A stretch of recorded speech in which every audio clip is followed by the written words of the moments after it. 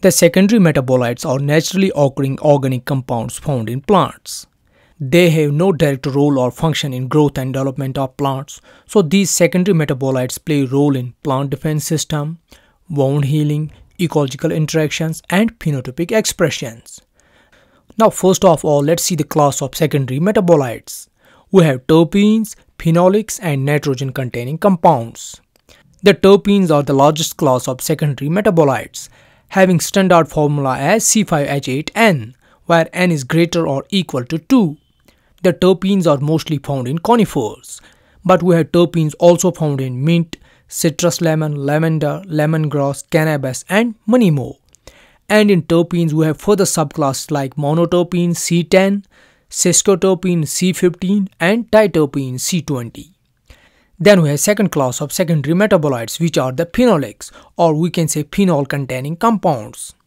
These phenolic or phenol containing compounds have aromatic ring in its structure. These compounds are defense compounds in plants, like they are used against herbivory. They also function in attracting the pollinators and many more functions. Some common examples are flavonoids, tannins, and lignans. In peppers we have capsidol phenol compound. The walnut tree produces juglone, which inhibits competing plants, and we have tannins produced by oak tree that have anti-herbivory property. Then we have nitrogen containing compounds, in which nitrogen is found in its structure.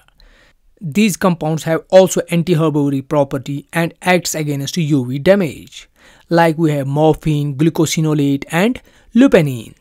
Now let's see the general overview of metabolism of these secondary metabolites.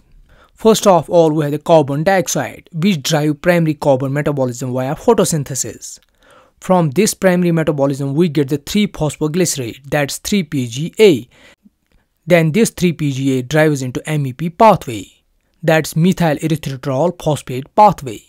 And even pyruvate leads into MEP pathway.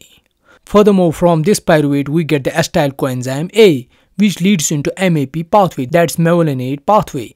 So from here, this MAP and MEP pathways drives the synthesis of terpenes. Now getting back to acetyl coenzyme A.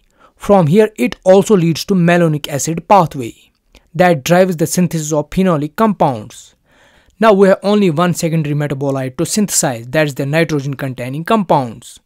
So we see from the primary metabolism, we get the formation of erythrose 4-phosphate that leads into ischemic acid pathway.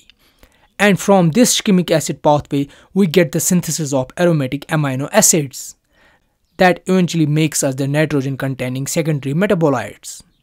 Even this ischemic acid pathway generates phenolic compounds.